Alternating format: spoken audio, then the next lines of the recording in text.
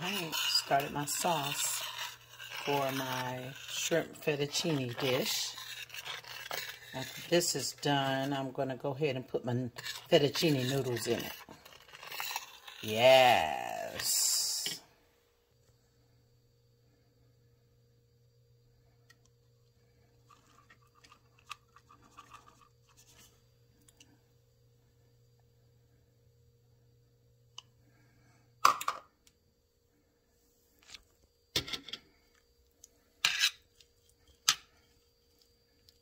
That's my Parmesan cheese, my butter.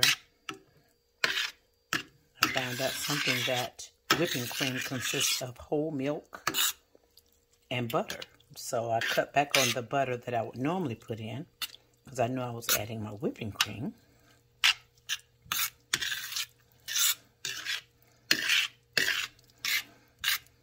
Now to add the rest of the noodles. And some Old Bay.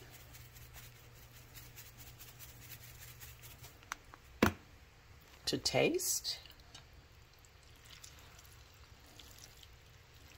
Get all them flavors in there.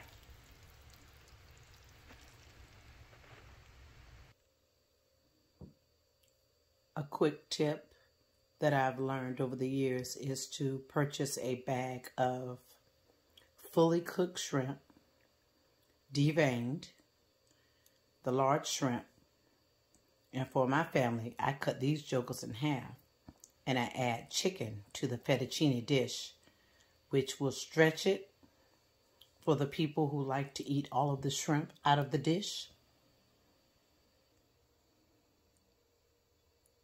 And I simmer this with a box of the C-Pack shrimp scampi, which is an extra cheap method.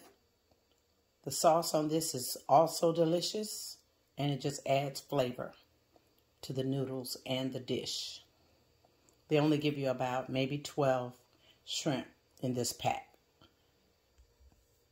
Also remember to run some hot water in a strainer over your fully cooked shrimp. They're already cooked, so don't recook them. Run some hot water on them and add them to the sauce. All right, this is the scampi. Just take those little shrimp out.